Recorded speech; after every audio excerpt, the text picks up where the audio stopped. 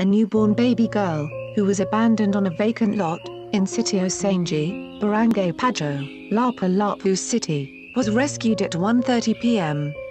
July 23 by personnel of Barangay Pajo.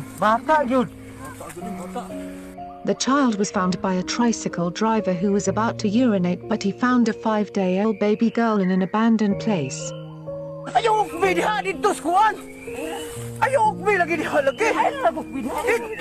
The baby was placed in a plastic bag and hidden in the bushes. According to Barangay Captain Lindel Bulos of Pajo, the tricycle driver who saw the baby is also a barangay tanod, and he immediately informed other authorities. The baby was brought to the Lapu-Lapu City Hospital, where she was being cared and treated of the several wounds found in her back, which were believed to be from animal bites. According to them, the umbilical cord was still there and the child was smelly when found.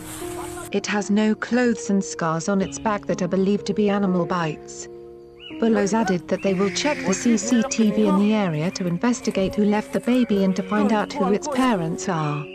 The newborn baby girl is in good health and has been turned over to the City Social Welfare and Development Office.